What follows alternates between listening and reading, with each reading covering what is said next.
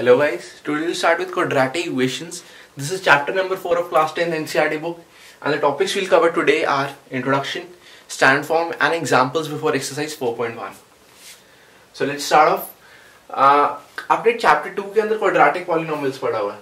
तो quadratic polynomial क्या होता है एक बार देख लेते हैं. वो होता था ax² plus bx plus c, right. ये क्वाड्रेटिक पॉलिनोमियल होता था जहां पे a, b and c belong to real number. ठीक है, ये belongs का साइन होता है. तो जैसे अगर मैं एग्जांपल ले सकता हूं इसका 5x² प्लस 3x प्लस 2, ये क्वाड्रेटिक पॉलिनोमियल है जहां पे a की वैल्यू 5 है, b की वैल्यू 3 है एंड c की वैल्यू 2 है. अगर मैं इस 2 को निकाल दूं, ये फिर भी क्वाड्रेटिक पॉलिनोमियल है क्योंकि यहाँ पे c की वैल्यू 0 है ना. लाइक इसको मैं ऐसे लिख सकता था प्लस 0, यानी c की वैल्यू 0 है. ये फिर भी क्वाड्रेटिक पॉलिनोमियल है. अगर मैं इसे भी उड़ा दूं, क्या ये फिर भी क्वाड्रेटिक पॉलिनोमियल है? होगा, क्योंकि इसमें b और c दोनों 0 है ना. अगर मैं इसे भी उड़ा दूं, फिर तो ये कुछ रहा ही नहीं. ये तो क्वाड्रेटिक पॉलिनोमियल हो ही नहीं सकता क्योंकि इसमें x² वाली चीज ही नहीं है जो इसे क्वाड्रेटिक बना रही थी. ठीक है, तो क्वाड्रेटिक पॉलिनोमियल में x² की टर्म होना बहुत जरूरी है. x वाली और कांस्टेंट टर्म हो ना हो उससे हमें फर्क नहीं पड़ता.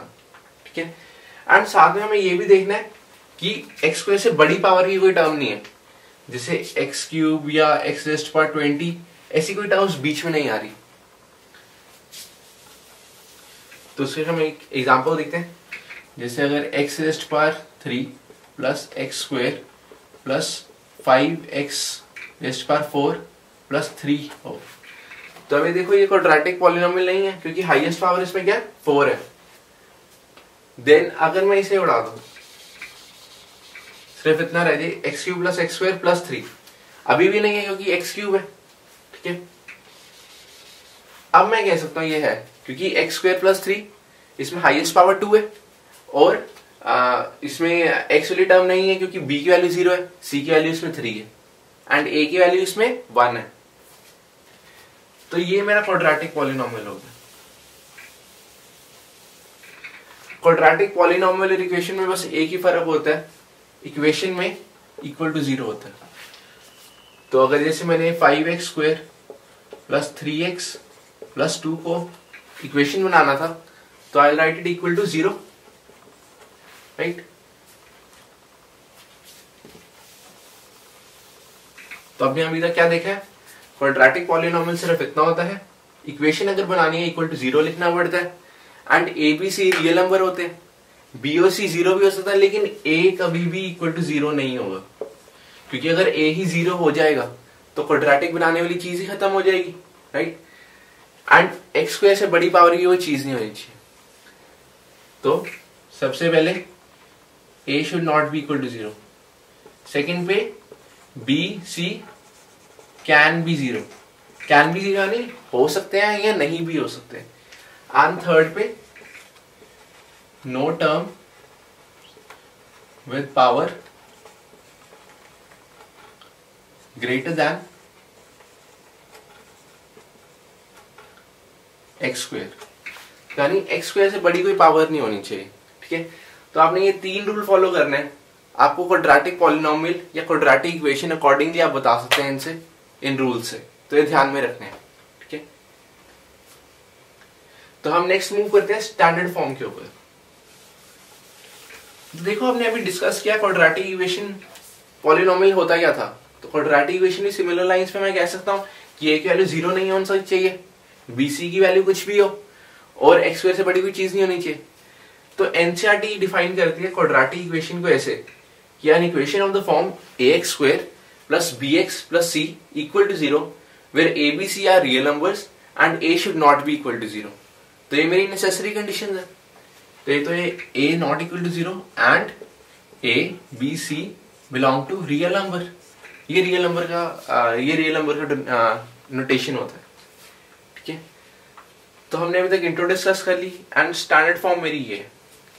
ठीक है, देन हम देखते हैं एग्जांपल्स. एग्जांपल से आपको क्लैरिटी मिलेगी कि हमने अभी तक डिस्कस क्या किया. तो एग्जाम्पल नंबर 1 जो 4.1 एक्सरसाइज से पहले वो कहते हैं कि John and Juvanti together have 45 marbles. Both of them lost 5 marbles each, and the product of the number of marbles they have now is 124. So we would like to find out how many marbles they had to start with. तो दो है मेरे पास, एक John है एक जीवंती है। वो कहता है दोनों के पास मार्बल्स हैं एंड दोनों के पास मिलके 45 मार्बल्स हैं। तो मान लो अगर इसके पास x मार्बल होते एंड इसके पास y मार्बल होते तो दोनों का सम कितना है, x प्लस वाई का 45 है। ठीक है, यानी y की वैल्यू कितनी है 45 माइनस x। मैं x को इधर ले गया, राइट। मैं डायरेक्टली भी तो कह सकता था, मान लो अगर जॉन के पास 10 मार्बल्स होते टोटल तो 45 है, यानी जीवंती के पास 35 होने चाहिए थे, यानी जितने भी जॉन के पास है वो मैं 45 से कम कर दूंगा तो उतने जीवंती के पास होंगे। तो आप इसे ऐसे डायरेक्टली भी लिख सकते हैं या सोच भी सकते हैं इक्वेशंस की तरफ। नेक्स्ट वो एक लाइन में क्या कहते हैं, both of them lost 5 marbles each. तो ईच आया यानी दोनों के पास लूज हुए मार्बल्स। तो देखो अगर पहले जॉन के पास 10 थे तो 5 कम हो जाएंगे ना उसमें से, तो यानी अब कितने रह गए x माइनस 5। एंड जीवंती भी लूज कर गई, यानी 45 माइनस x, ये तो पहले थे -5 अब नहीं आगे नहीं, तो 45 से सीधा कम कर दो बचेगा 40 माइनस x। एंड कहते हैं जब वो लूज कर देते हैं दोनों 5 मार्बल्स देन उनका प्रोडक्ट कितना होता है 124। यानी जो ये मार्बल्स अब रह गए हैं एंड ये मार्बल्स जो रह गए हैं इनका प्रोडक्ट कितना है 124। तो हमारा क्वेश्चन क्या था, represent the following situation mathematically. तो हमने मैथमेटिकली ये सिचुएशन को रिप्रेजेंट कर दिया। एंड अगर मैं इसे एक्सपैंड करूं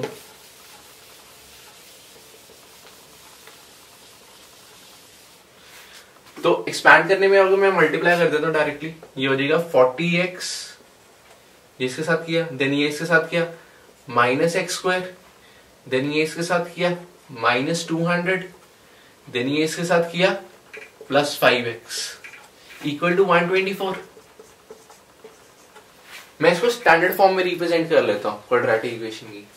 तो मैं करता हूँ एक्स स्क्वायर, हम नॉर्मली कोएफिशिएंट उसका पॉजिटिव रखते हैं, तो मैं इसको इधर ले जाता हूँ पॉजिटिव करने के लिए, तो सारी चीज को मैं इधर ले आता हूँ, तो ये बन जाएगा एक्स स्क्वायर।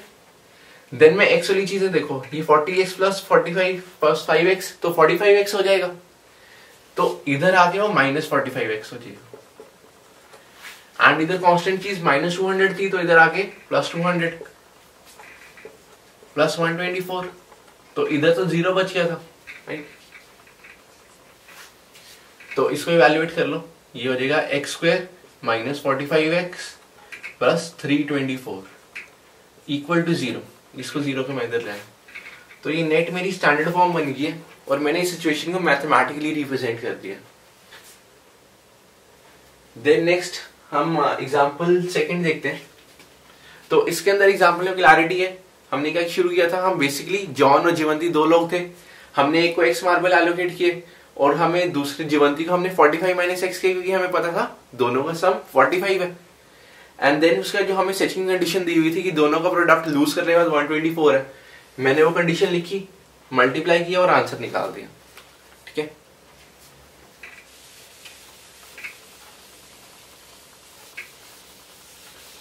अगर आपको वीडियो थोड़ी तेज लग रही है तो आप बीच में पॉज कर सकते हो जहां पे आपको प्रॉब्लम है, then you can like revise accordingly. Second example क्या कहते हैं, सॉरी फर्स्ट एग्जांपल का सेकंड पार्ट क्या कहते हैं, a cottage industry produces a certain number of toys in a day। तो कॉटेज इंडस्ट्री है वो टॉयज बनाती है। The cost of production of each toy in rupees was found to be 55 minus number of toys produced in a day। काफी बच्चे statement पे confuse हो जाते हैं, वो क्या कह रहे हैं ध्यान से सोचते हैं। ऐसे कहते जो कॉस्ट ऑफ प्रोडक्शन एक टॉय बनाने की है वो कितनी है 55 minus number of toys produced. तो मान लो एक दिन के अंदर 10 टॉय बनाते हैं वो, ठीक है, सुबह 9 o'clock से शुरू हुए रात के 9 o'clock तक उन्होंने 10 टॉयज बना दिए। अब वो हमें स्टेटमेंट में दिया हुआ कहता है कि जितनी कॉस्ट एक टॉय की होगी तो वो 55 minus number of toys produced होएगा, यानी एक टॉय की कॉस्ट कितनी होगी 55 माइनस कितने टॉयज प्रोड्यूस हुए हैं 10, तो यानी 45 रुपीज होगी एक टॉय की कॉस्ट, राइट। तो ये उसने हमें स्टेटमेंट जनरल फॉर्म में दिया। अगर मान लो यहाँ पे 10 नहीं बनते, हर रोज मान लो x नंबर बनते हैं टॉयज, तो हर एक की कॉस्ट कितनी होगी 55 माइनस x, इतने रुपीज होगी कॉस्ट। तो ये तो नंबर ऑफ टॉयज है और एक कॉस्ट ऑफ ईच टॉय है। तो मान लो दिन के अंदर 20 टॉयज बनते, तो एक टॉय की कॉस्ट कितनी होती 55 माइनस 20 यानी 35 रुपीज। नेक्स्ट के अंदर क्या कहता है वो, कहता है एक पर्टिकुलर डे पे the total cost of production was 750 rupees. तो देखो टोटल कॉस्ट ऑफ प्रोडक्शन, अगर आप मार्केट जाते हो एक टॉफी 2 रुपीज की आती है एंड आप 10 टॉफीज खरीदते हो, तो आपने टोटल मनी कितनी स्पेंड करी है 2 रुपए की एक टॉफी थी and then you bought 10 toffees, तो 2 into 10 20 रुपीज होगी टोटल कॉस्ट। तो इधर भी देखो टॉयज कितने बने x, हर एक टॉय की कॉस्ट है 55 माइनस x, तो टोटल कॉस्ट कितनी होगी जितने बने हैं इंटू हर एक की कॉस्ट, यानी हो जाएगा x इंटू 55 माइनस एक्स, ये टोटल रुपीज होगी ना। एंड उसने बताई हुई है कि उस दिन 750 रुपीज थी टोटल कॉस्ट, तो हमें इसको 750 रख देता हूं, ठीक है। तो वो कहता है we like to find the number of toys produce on that day. तो नंबर ऑफ टॉयज यानी x निकालना है हमें, तो मैं पहले इसको मल्टीप्लाई कर देता हूँ, ये बन जाएगा 55x minus x square equal to 750, ठीक है। And then I will bring x square इधर, क्योंकि एक्स स्क्वायर कोएफिशिएंट में पॉजिटिव रखता हूँ, तो इन सारी चीजों को इधर ले आते हैं, तो ये बन जाएगा x square minus 55x plus 750 equal to 0, ठीक है। तो ये मैंने मैथमेटिकल रिप्रेजेंटेशन कर दी। हम x की वैल्यू आगे निकालना सीखेंगे आगे वाले एक्सरसाइजेस के अंदर। तो इस एग्जांपल में बेसिकली क्या था, वो कहता उसने बताया था कि टॉयज फैक्ट्री है, एक टॉय x, मान लो x टॉयज बनते हैं, तो उसने हमें कंडीशन दी थी कि कॉस्ट हर एक की कितनी होगी 55 माइनस एक्स, तो कहता है टोटल कॉस्ट 750 एक दिन, तो मैंने आपस में मल्टीप्लाई किया 750 की इक्वल रखा एंड आंसर निकाल दिया। तो ये जो स्टेटमेंट वाले क्वेश्चन होते हैं इनमें क्लैरिटी रखा करो कि जो भी वो कह रहा है पार्ट बाय पार्ट से समझो और यू कैन राइट डाउन, तो अकॉर्डिंगली आंसर आ जाएगा इजीली।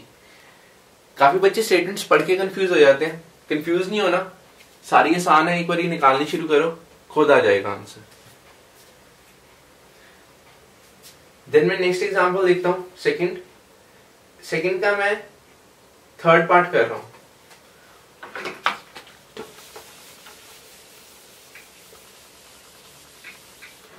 उसमें वो कहते हैं check whether the following are quadratic equations, तो मैंने चेक करना है। तो थर्ड में मेरे को क्या दिया हुआ x 2x plus 3 equal to x square plus 1। तो मैं इसको आप उससे पहले तो मल्टीप्लाई करता हूँ लेफ्ट हैंड साइड को, तो ये बन जाएगा 2x square plus 3x equal to x square plus 1। सबसे पहले इन क्वेश्चंस का जो भी सेकंड एग्जांपल में दिया आप सिंप्लीफाई कर लो, सारी चीजें एक साइड पे ले आओ। तो मैं इसको इधर ले आता हूं, तो ये बन जाए 2x square plus 3x minus x square minus 1 equal to 0। तो नेट क्या बन गया मेरे पास x square plus 3x minus 1 equal to 0।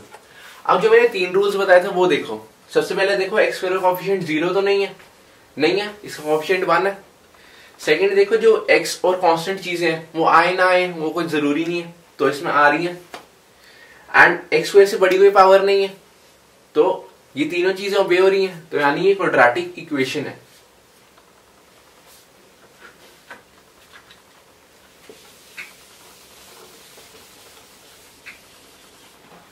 एक बार फोर्थ पार्ट देखते हैं।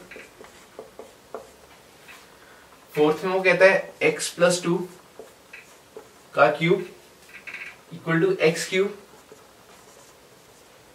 माइनस 4, ठीक है। तो इसके अंदर हम एक बार एक्सपैंड कर लेते हैं, तो ये बन जाएगा एक्स क्यूब।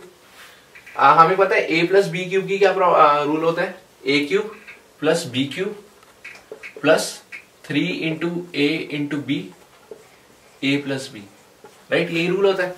तो ये 2 का क्यूब 8 हो गया plus 3 into x into 2 into x plus two equal to x cube minus 4, यानी और सिंप्लीफाई लेते हैं एक्स क्यूब प्लस 8। अब देखो ये 3 into x into two 6x हो जाएगा। 6x इंटू एक्स क्या बनेगा 6x square and 6x into two क्या बनेगा 12x equal to x cube minus 4। सारी चीजें इधर ले आते हैं तो ये बन जाएगा x cube plus 8 plus 6x square plus 12x minus x cube plus 4 equal to 0। तो अब ये देखो एक्स क्यूब और माइनस एक्स क्यूब कट गए, देन 6x स्क्वायर बचा अकेला एंड देन एक्स वाली टर्म्स कौन सी है 12x ही है एंड 8 प्लस 4 12। तो नेट मेरे पास ये तीनों रूल्स दोबारा देखते हैं। ए का कॉफिशिएंट 0 नहीं है एंड एक्स स्क्वायर से बड़ी कोई टर्म्स नहीं है एंड ऑल्सो बी और सी के कॉफिशिएंट्स आ रहे हैं, बी और सी यानी नॉन जीरो है इसमें, तो उससे कोई फर्क नहीं पड़ता। तो यानी कि क्वाड्रेटिक इक्वेशन है। तो अगर मान लें यहाँ पे एक्स क्यूब या एक्स स्क्वायर 4 कहीं बच जाता तो यानी क्वाड्रेटिक इक्वेशन तब नहीं होती। ठीक है, तो 4.1 से पहले बहुत ही आसान एग्जांपल्स हैं, आप एक बार ट्राई कर सकते हैं। आप डाउट्स पूछ सकते हैं कमेंट्स के अंदर। Thank you.